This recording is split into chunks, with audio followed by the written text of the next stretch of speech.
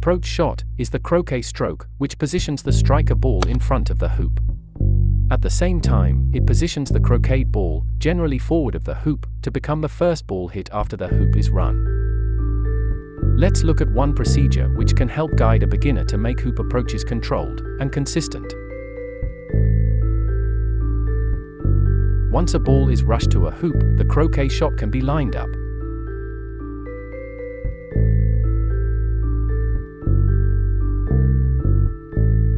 Find a point directly behind the hoop which is a similar distance as the ball is from the hoop currently.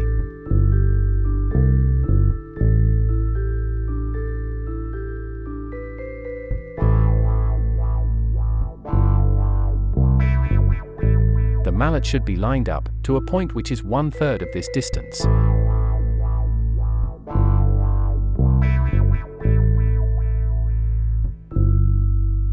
The distance the blue ball goes is determined by the stroke chosen. Stop shots and drives will send it further than rolls. A half roll, for example, will result in this type of result. A 3/4 roll might end up like this. A full roll will pull the ball up short. Be careful to hit the roll shot softer, as the combined distance of the two balls is less than for stop shots and drives.